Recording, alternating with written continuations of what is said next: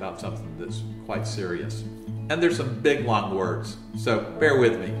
Venous Thromboembolism, also known as VTE, or blood clots in your leg, DVT, most of you are familiar with that, or blood clots in the lung, Pulmonary Embolus, or PE, is a serious medical concern for Americans. Each year, between 350 and 600,000 Americans suffer from VTE, and of those, about 100,000 die from a pulmonary embolus. I'm sure you know of a family member or friend who may have suffered this unfortunate demise.